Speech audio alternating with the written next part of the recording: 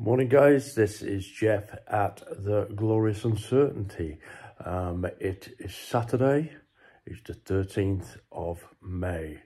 Now, unfortunately, I'm not very well, and this has meant that I'm going to have to just put a stop to my betting and advising just for a time, because it is affecting my concentration and everything else.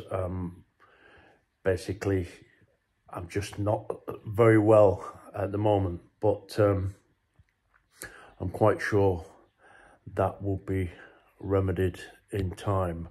But I'm not prepared, really, if I can't concentrate, I'm not prepared to put horses out, back horses, and do all that whilst I'm not in tip-top shape, which I am not. I'm not risking my money, I'm not risking your money.